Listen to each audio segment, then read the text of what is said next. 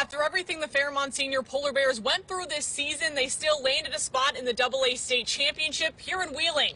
But could the Polar Bears become just the second team ever to win it? That Wheeling feeling here at the Island. Fairmont Senior looks for its third state title in 4 seasons. The AA State Championship, the 16th-seeded Polar Bears see 2-seeded Independence. First quarter highlights defense. It's scoreless into the second quarter.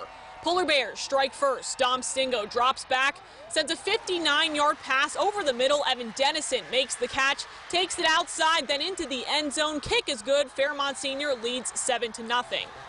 Still in the second, Indy on the attack now. Logan Fallon answers with the pass himself, hauls it up. Trey Bowers is on it, 41 yards, steps in for the score, but the PAT misses. It's 7-6 Polar Bears.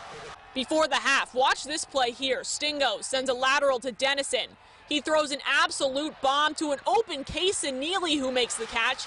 And that play leads to this one. 2 yards out, handoff to Jermaine Lewis, who dives in the end zone. And the Polar Bears keep the lead 14-6 into the halftime break.